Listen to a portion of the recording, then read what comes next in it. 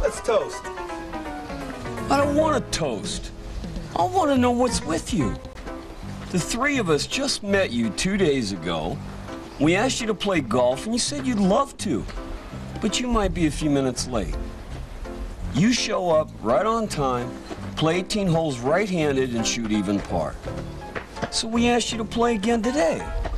You tell us you'd love to, but you might be a few minutes late. You show up right on time, play 18 holes left-handed, and shoot even par. What is your story? Why do you always think you're going to be a few minutes late? And how do you determine whether you're going to play right-handed or left-handed? What is with you anyway? Yeah, what's this all about? Well, fellas, it's like this.